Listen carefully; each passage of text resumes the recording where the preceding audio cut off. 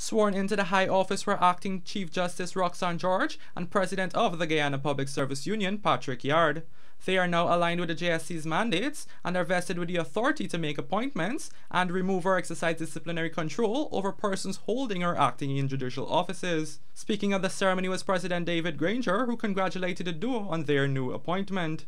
The President also highlighted the significance of the Judicial Services Commission, pointing out that it was directly prescribed in the Constitution.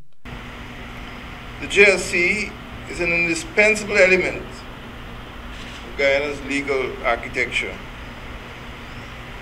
The JSC is the guardian of judicial autonomy. It is the defender of judicial independence.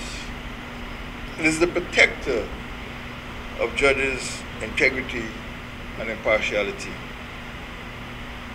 The JSC is intended to insulate judicial appointments from political partisanship and from personal and other biases.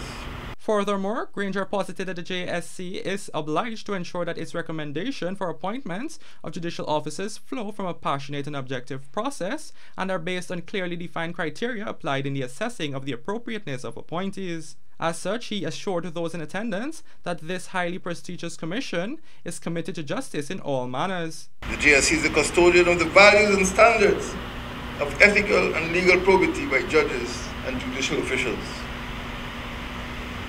The JSC must zealously ensure that the personal conduct of judges does not bring the judicature into disrepute. It must preserve and protect the integrity of the judicial system.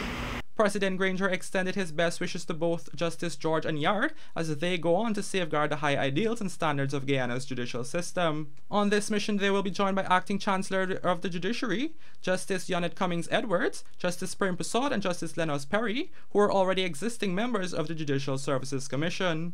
Reporting for the Evening News, Ashraf Dabi.